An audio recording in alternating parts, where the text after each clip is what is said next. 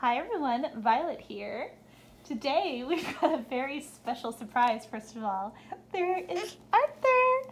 Hi baby Arthur. Here's my husband.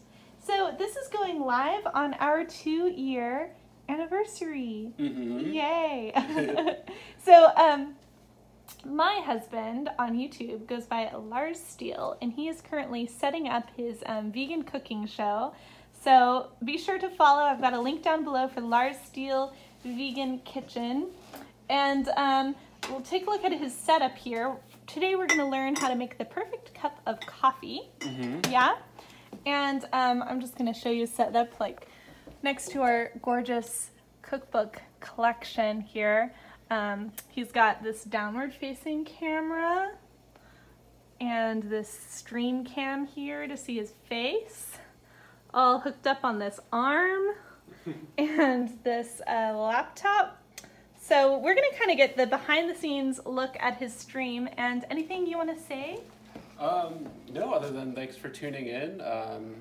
You know, it's exciting to be a part of the Violet Hummingbird family, and tune into my channel for cook with me videos, for recipes, and just sometimes to hang out. Nice. All right. All right. We'll just hang out and watch you go. All right. Hi, Mr. Baby. Does he look happy? Yeah. Good. Good.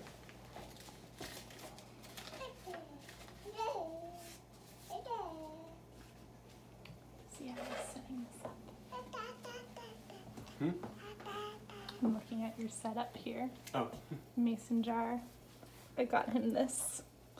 We've got a little filter in there. Look at that pot. Okay, since we're going to be in the background, I just wanted to show them up close. Okay. All right, go for it. All right.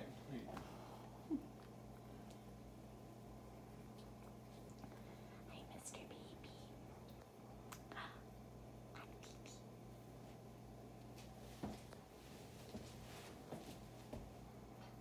Hey, what's up, y'all? Lars Steele here, vegan chef, and welcome to my kitchen.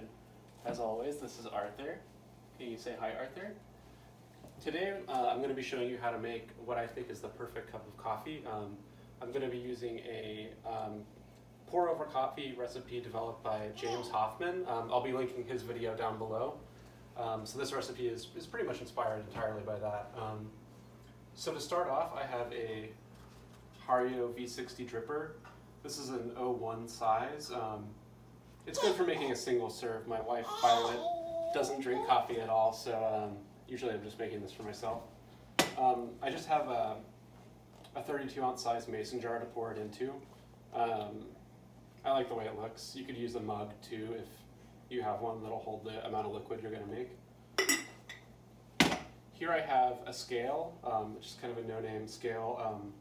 It measures down to 0.01 grams in terms of weight, and it also has a timer on it, which is very useful.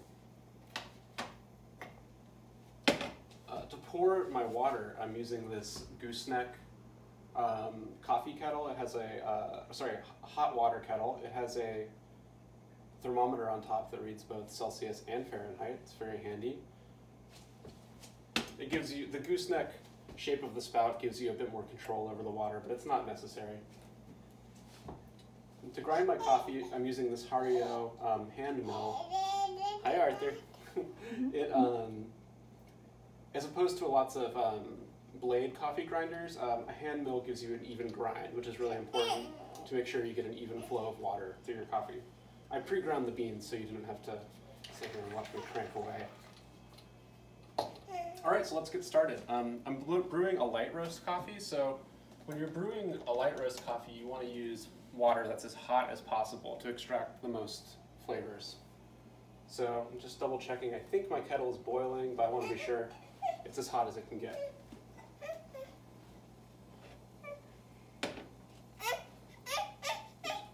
Hi, Arthur.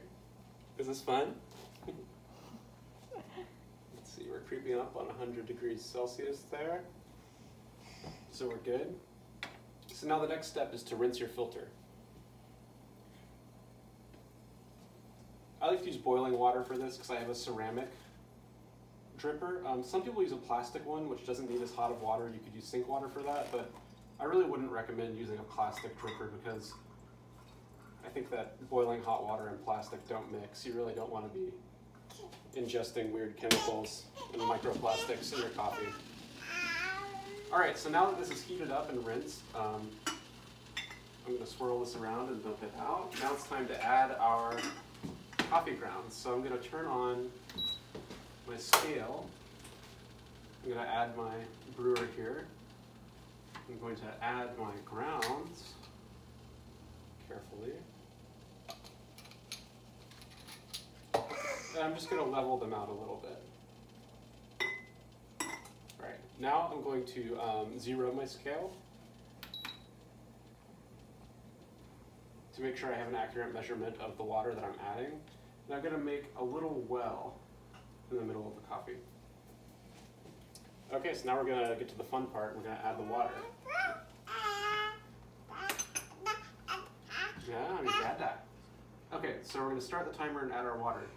The first stage of adding the water is called the bloom phase, and you add anywhere to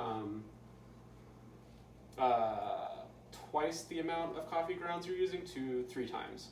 I forgot to mention that for this recipe, I'm using 15 grams of coffee grounds to 250 grams of water. So I'm going to add about 30 to 45, sometimes a little bit more, grams of water for the bloom phase of the coffee to make sure I get the grounds totally soaked and evenly heated.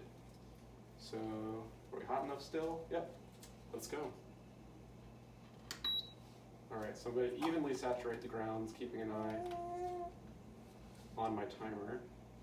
All right, so that's about 45. Now we're going to swirl the grounds around to make sure that everything is evenly mixed. With this coffee, I find that for whatever reason, it kind of sticks to the sides, so I'm going to use just a little bit of a spoon here to get that off and swirl it a little bit more. All right, now we wait from anywhere to 30 to 45 seconds. It's important to wait at least 30 seconds, but it's kind of up to you, depending on the water flow, how long you want to wait past that. So we're at 36, 37, 38. I'm going to call that good. Now we're going to make kind of a hard initial pour to agitate the grounds, and then we're going to slow it down a bit. Now we're going to add 120-ish grams of water to give us a total of 150. My goal is to reach 150 grams of water by the time the timer reaches 115 seconds. Okay, I'm going to make it. I need to slow it down a little bit. Oh, almost. So now in this stage, I'm just going to slowly add the water to keep the brewer as hot as possible for about 30 more seconds, reaching 250 grams of water. I know, Arthur, it's so exciting. So we're doing pretty well, doing pretty well.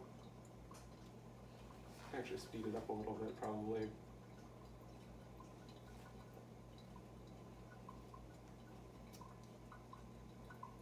All right, we're doing well. And 250. So now quickly, I'm going to grab my spoon, and I'm going to give 2 stirs in each direction. One clockwise and one counterclockwise to kind of free any debris from the sides of the brewer. And then we wait for just a little bit until the water gets to about this level, and we do a gentle swirl to flatten the grounds at the bed of the brewer so that we get an even extraction of all the coffee. So that's pretty much it. Now we just sit here and enjoy, and we wait for the water to finish. And we patiently wait for our morning cup of coffee.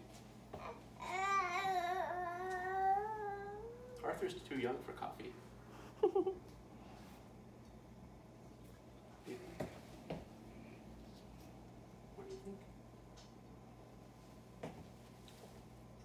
Okay, I'm going to grab a mug or something.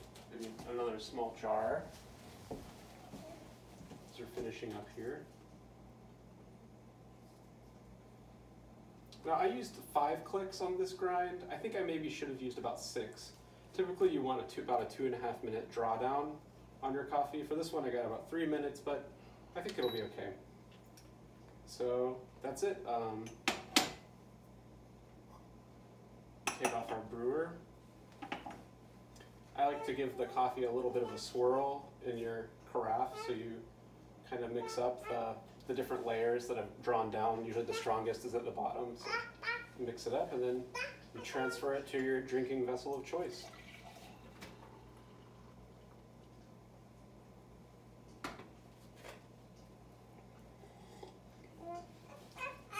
It's pretty good.